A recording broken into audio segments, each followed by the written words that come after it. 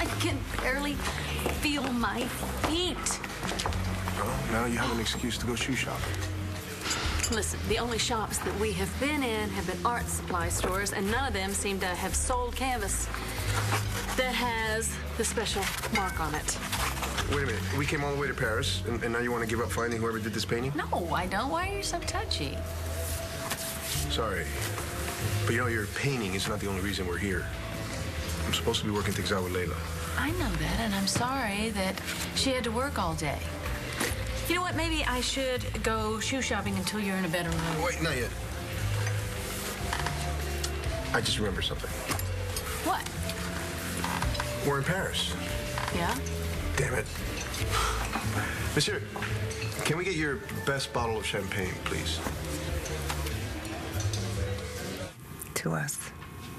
And to never letting anyone make us doubt ourselves again. I will drink to that. How'd it get that far, Red? Clint, you played me like a fiddle. I can't believe I thought those texts came from you. I can't believe I thought you cheated on me. Even with Inez. When I was at her apartment, Eddie Ford was... Okay. I can't even think about what that bastard did to you. Stop. Let's just make a promise to each other right now. That we will never let anyone pull us apart again. You got it.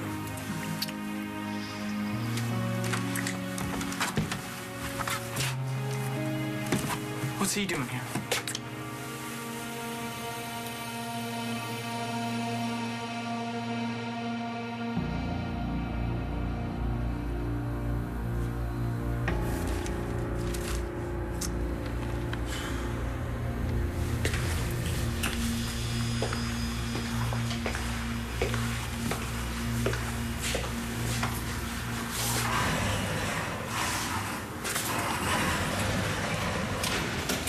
Understand why you wouldn't defend yourself after you were arrested.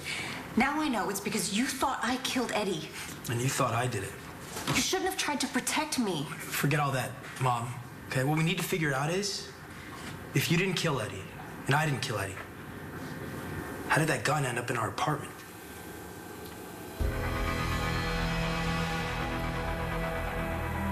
Whatever Eddie did, he did on his own. And you can't prove otherwise. Not with Eddie dead. Why? Because you killed him? You wish. Face it. You got nothing on me. And you never will.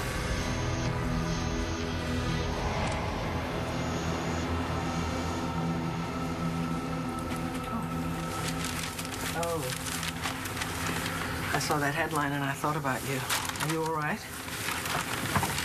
Of course I'm all right. Why wouldn't I be all right?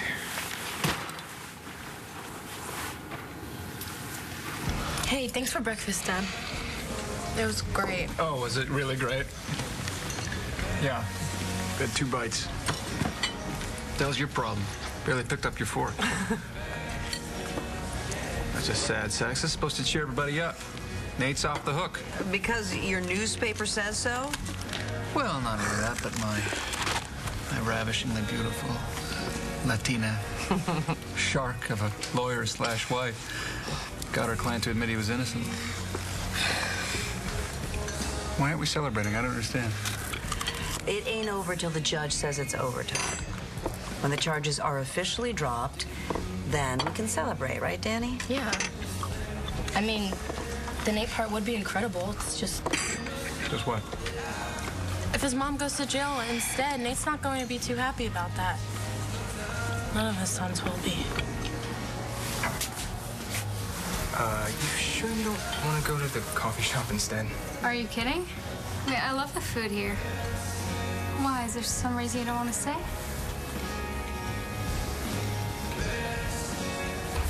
How about I take you through the Musée d'Orsay?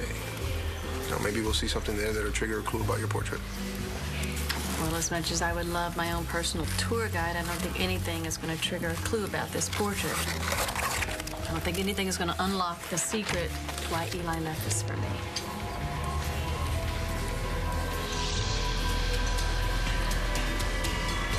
Well, too.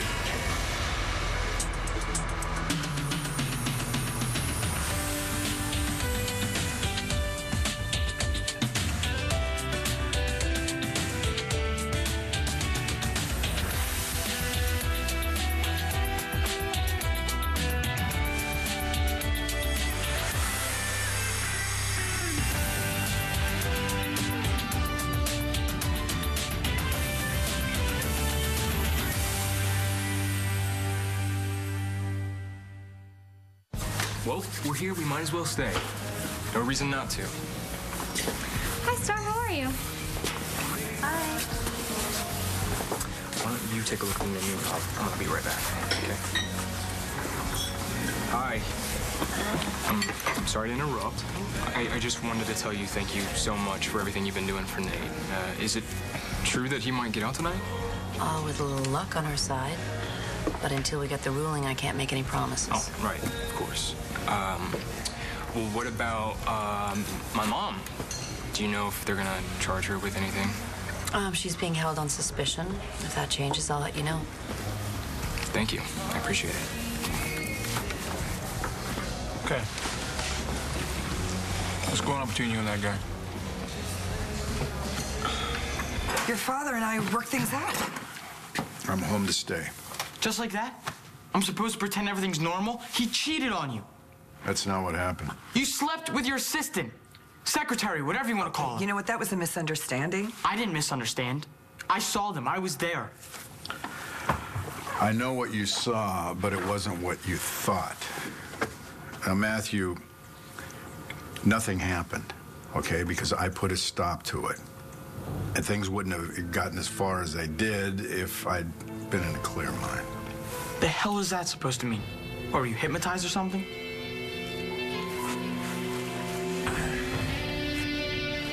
You were seeing Inez Salinger for a while. Yeah, so? Well, call me crazy, but I kind of assumed that seeing that she's been accused of murder might be a little unsettling. Well, at my stage of life, you learn that people are pretty much capable of doing anything. You think she did it? I'll let the jury decide that. Meanwhile, why don't you tell me why you're really here? Oh, well, okay. Our new grandsons will need to be christened very soon, and I was hoping that you would co-host the event with Charlie and with me. Yes, absolutely. Count me in. As a matter of fact, I was just doing a little work for those boys of ours. I got this trust fund set up. You got to start thinking ahead, you know. Clint, they're only a few days old. I don't think there's any big rush. Well, you want to be ready, you know. I want to have my affairs in order. Affairs in order? Oh, my goodness, people don't say that unless they're contemplating something dire. I just want to be prepared, you know, in case something should happen to me. No, you're scaring me. What do you think is going to happen to you? Someone put that gun in our apartment to set us up. But who? And were they trying to frame you or frame me? I'm not sure. Sounds like a lover boy wants a return engagement. How did you get in here? The door, it was unlocked. You gotta be more careful. I just hope that the truth comes out somehow and we can both get out of this and be free. I hate seeing you in here. You shouldn't be in here either. You're my sweet boy, but you're a little crazy. Getting yourself locked up just so you could keep me safe? Eddie made your life miserable. I didn't want you to have to pay any more than you already have. But it's okay for you. And you would have had to pay with the most important years of your life, Nate. And giving those years up for anyone, even me, it's wrong. But I love you with all my heart for being willing to do it. Je vous en prie, madame and monsieur, but I wonder if the gentilhomme might perhaps be Monsieur Vega? Yeah, that's me. I'm Claude Calmar. The concierge at your hotel told me where I might find you. Nice to meet you. This is Blair Kramer. Hello.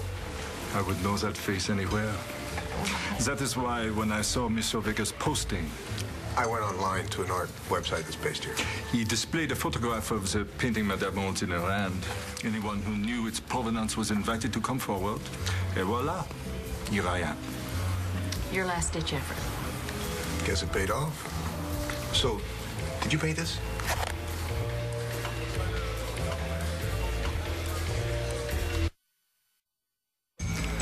monsieur. I did not paint that exquisite portrait. I am but a humble merchant.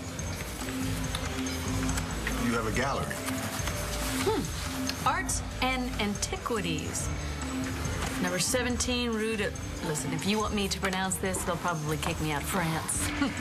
Many paintings have come through my doors, but this one in particular kept me great company. Alas, I only had it a few weeks before I sold it in April 2010. Do you remember who you sold it to? A lawyer from America. He said it reminded him of the woman he loved. Would his name happen to be Elijah Clark? Let me see. Mais oui, c'est ça. That was the name. A very fine gentleman, très gentil. Well, not so much, actually, but that's a very long story. That is Eli's signature. So now we just need to know the name of the artist. We couldn't really make it out on this portrait here. Do you know who it is? Do you know the name? Who painted this? Nothing happened with me and James. Right, so when he came over here and you looked like you got hit by a brick, that was my head? Dad, give Star a break, okay? Just interested in what's going on in my daughter's lives, that's Well, all. it's nothing that you need to know. Sorry, I can't help it. That's what dads do. Well, don't. Oh, I'd like to change the subject. How about that? Yeah. Thank you. Okay. Oh, excuse me. Saved by the bell. Hello? Yes, I'll hold. It's the judge's office. Are they letting Nate go? I know Valentine's Day is a long way off, but being on the planning committee, I just really don't want this dance to be lame. Yeah. Oh, gosh. Something happened. No. We're gonna go to the courthouse. Hey, judge wants to talk to Nate. Okay, well, is that good news or is that bad news? As soon as we know, we'll let you know. All right? Yeah, well, tell Nate that I'm hoping for the best, okay? Yeah, I will. Okay. All right. Thanks. Bye-bye.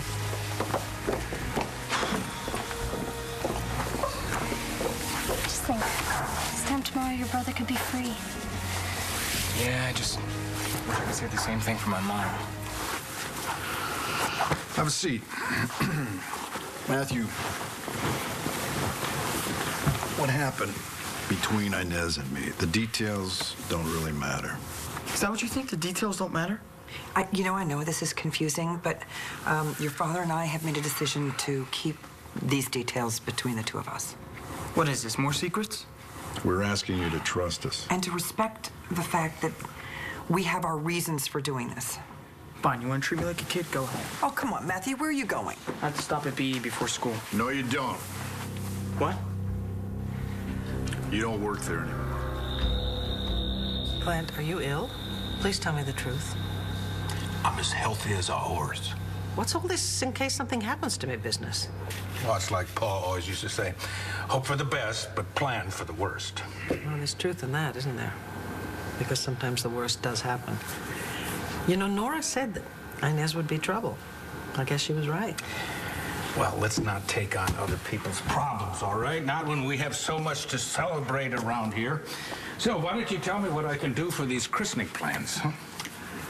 Well, it's going to be wonderful. I'm not sure yet what you can do, but it's going to be wonderful having the whole family together, you know, to welcome those beautiful children into the family. I really wish that Asa had been here to see that. Oh, he'd be grinning from ear to ear. Yeah. Well, I'm glad that you and Bo will be there together to carry the Buchanan torch. That'll be nice to see.